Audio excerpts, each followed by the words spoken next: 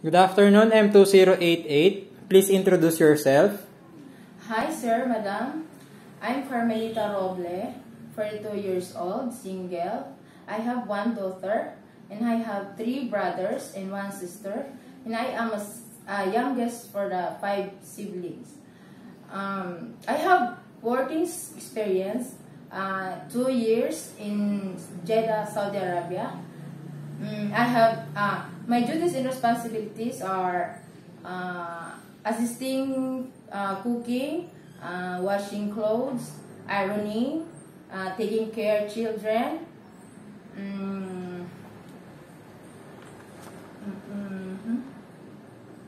cleaning the house.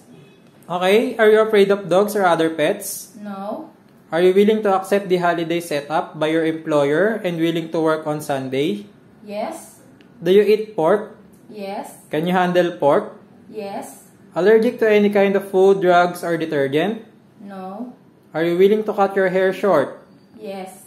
Are you willing to take care of disabled elderly, help them to take a bath, change diaper, to go to toilet, and accompany to hospital? Yes. Are you willing to share a job with other helpers?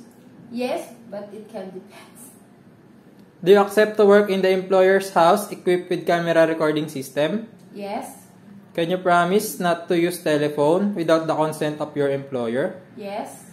Are you prepared to eat the food that your employer provides? Yes. Are you prepared to work for family with more than 6 members and share a room with them? Yes. Okay, what is your message to your future employer? Hi, sir, madam, my prospective employers.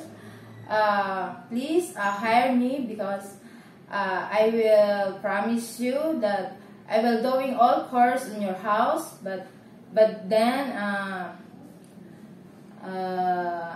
am an honest person, kind and lovable, and I will